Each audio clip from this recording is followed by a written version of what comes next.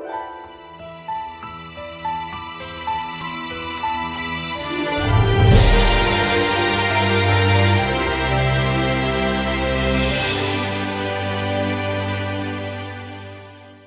guys, very good evening to all of you. Welcome to a video number 531, and in this video I'm going to talk how you can enable and disable the fill and drag options in your Excel worksheet. And in fact, why I'm actually uploading this video, because one of my subscribers, he's facing issue. He cannot use the fill and drag option, and he wants to find out that what is wrong with this Excel file. So he forwarded me that file, so I saw that and I found it very actually amazing that somebody actually used VBA code, and because of which he was not able to use that. So I want to make sure that next time, if you guys have this problem, you can see the video and you can immediately remove this sort of the what do you call it, the constraint, right, which is applied by somebody.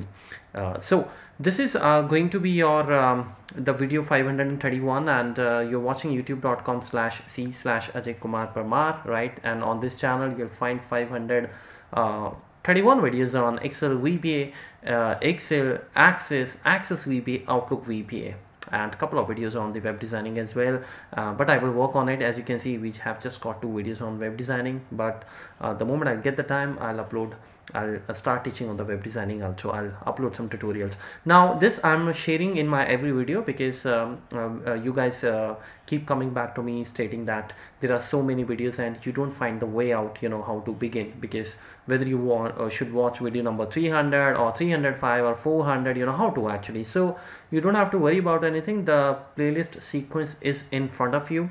These are all the playlists which I have created. Playlist is a kind of, so when you go to my channel, for new people who are watching my channel for the first time or recently, we have got almost 50 playlists created. So these are the categories and these are all the names of those playlists. If you're looking for the Excel VBA, you must go in the Excel VBA titles, right? If you're looking for the Excel, you must go for only the Excel titles, as you can see here. If you're looking for the Access, you go for the Access. If you're looking for the Access VBA, you must go in the titles which contains Access VBA word. And Outlook VBA is a recent playlist which have started, as I mentioned, as appearing on channel, which means we have got almost I mean just 4 videos actually on the Outlook, 4 or 5, and they are in the proper sequence. So when you click on the Outlook VBA playlist link, just follow the videos as it is, right? So let's go and talk about this. So let me quickly read out the email, and so this is what he has. So his name is Latif. He written me this beautiful email. Hi sir, my name is Latif and I'm your big fan. You're doing so great work, sir, that I don't have words to express my feelings. Yes, you are the bestest of best. Thank you so much, Latif. This is a big appreciation for me, and I'm really excited to upload this video for you, because it's always a great privilege and a pleasure to come back with the solutions, and solutions which can actually sort out your problems, right, and which can help you in rising. So thanks once again from the bottom of my heart that you are loving my channel. So each of your video is so informative and fabulous. I always promote your channel, and there are so many friends of mine who are your fan. Thanks again, really. It is really a great feeling to have a subscribers like you, right? So keep rocking, keep commenting on your channel, because it is because of you guys that this channel is still growing, right? I started this channel, guys, 2.5 years back, right? So it's just that with every click, with every like, with every comment, and every kind of that appreciation which comes in my way, it pushes me to go and upload more and more videos. So thank you everybody. So this is what he has to say. Sir, I have a problem in my Excel file which I am unable to use. I mean, I cannot use the drag option here. Is that a bug or what? I don't know. Sending you a file, but please delete it after you find the issue in it. It's official. Eagerly waiting for your another great video. Lots of love. Well, lots of love to you as well, Latif. You didn't mention from where you're actually writing this. Are you in India or are you abroad? But anyways, thank you so much for this lovely email and appreciation. Now I found the bug. It's not the bug actually. Somebody written some program, and I'm not sure whether you know the programming, but I'll tell everybody. First of all, let's talk what actually you're saying. And I'm not showing your official file here. This is the blank file, as you can see. So I'm not really going to share your Excel file with everybody, okay, with the team. So let's talk about the problem now. Now guys, you see in Excel, whenever you write something, for example like this, or maybe any number, you have this option, you know, when you go to the extreme side of this cell, and you can drag the options from there, right? And you can use the copy cell, fill series, fill formatting, whatever, right? So the thing is, in his file, what I found, that you don't get this plus sign, you know, that so that you can drag it. Now if you also have, you know, face this issue, or maybe let's say you want to, in other words, I would say, let me put this way, that if you want to disable this option, let's say you don't want to give this option, this is called the enable fill, you know, fill and drag option we call it, right? When you go to the extreme side of this, any person who uses Excel, he knows, she knows that what I'm talking, right? So guys, if you want to disable, what you can do, or if you are not able to use, then what you need to check, go to the file and the option, okay, and here in the advanced option, I'm using 2016, but I think this window is same for 2007, 2010, 2013. So what you need to do, when you go to the advanced side, you know, here there is an option called enable fill handle and cell and drag. So let's say if I just go and uncheck that, now I press OK. Now you see that I don't get that option to drag, right? So in your file, my dear subscriber Latif, I first of all went to the file option, and I saw that what I did is, then I go to the developer tab, I click on the Visual Basic, and then I went here and look at this, guys, in this workbook. So basically I found that in your this, when you click on your, you know, when you open your file and when you go to this workbook area, you find there is a code written, right? So you just need to remove that code, just remove that code, delete that like this, and save it, and next time it will not create the problem. Now what I'm going to tell to my users, that if you just go and write, you know, in the open event you can, so when you select, you know, when you click here, the workbook comes, right? By default it is on the journal. You click on the workbook, and then from here you can choose the different events. Now what are the events, guys? I'll brief you on that. Events basically are the self-triggered macros. They run themselves. You define them, you write them, you know, you choose the events from them. For example, this is the open. If I click open, this macro is automatically created, right? So this means whenever this workbook will open, the macro which you will write inside it, that is going to run automatically. This will not wait for your button, right?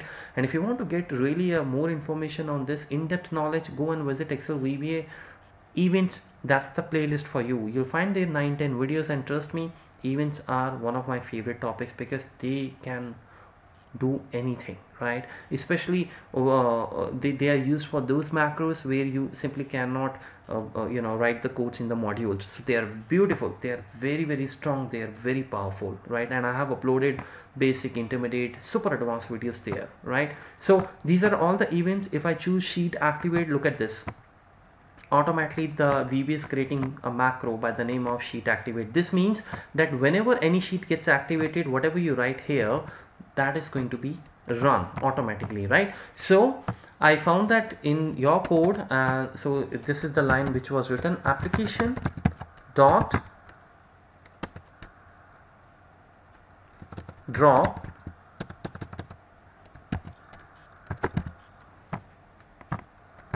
cell drag and drop equals to false, right? So what happens when you use this option, when your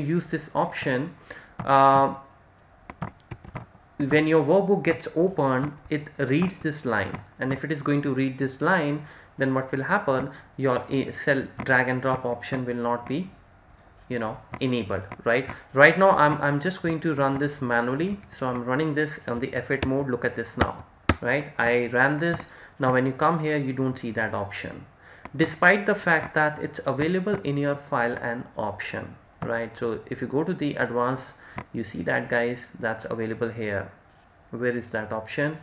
Yeah, look at this, enabled fill handle and sell and drag. So I ran this and this is going to be unchecked. So I again check mark that, I click OK.